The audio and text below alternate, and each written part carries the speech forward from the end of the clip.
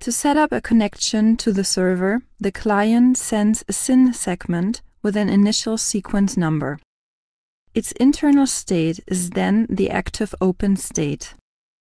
The TCP header contains information about source port, destination port, initial sequence number, window size, and maximum segment size. The SYN flag is set.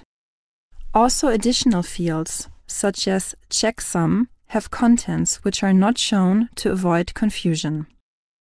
The server state is listen, which is also called passive open.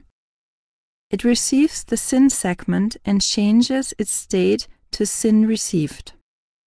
The server replies and indicates source and destination port in a SYN segment which also contains its initial sequence number. In the same segment, it confirms the SYN segment from the client with an acknowledgement number. The acknowledgement number is the sequence number from the received SYN segment increased by 1. The flags SYN and ACK are set. In addition, the window size and the maximum segment size are given. The client gets the ACK from the server and changes its state to the established state.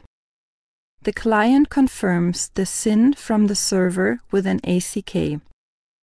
Its number is increased by 1 in comparison to the sequence number from the received SYN ACK segment.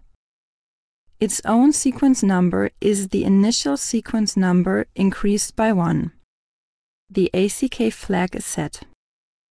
The server receives the ACK and changes its state to established.